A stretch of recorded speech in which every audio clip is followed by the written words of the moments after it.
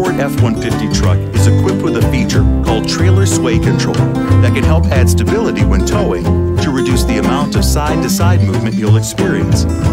Here's how it works. If the trailer you're towing starts to sway, you'll see the stability control light flash, and you'll see the message, "Trailer sway, reduce speed," in the display.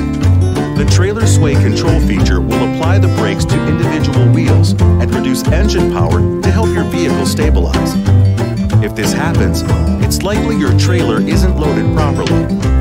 Driving at high speeds may also cause trailer sway to occur. Slow down and pull your vehicle off the road. Make sure that your trailer is connected correctly and the load is distributed properly. Then, when you resume driving, travel at a slower speed than you were before the sway occurred. The trailer sway control system will turn on each time you start your vehicle. To turn it off, press Features, then Towing on your touchscreen. Then switch the feature off. Trailer sway control will not affect the way your vehicle handles in normal driving conditions or when you're not towing a trailer. Any questions? Go to Ford.com/support.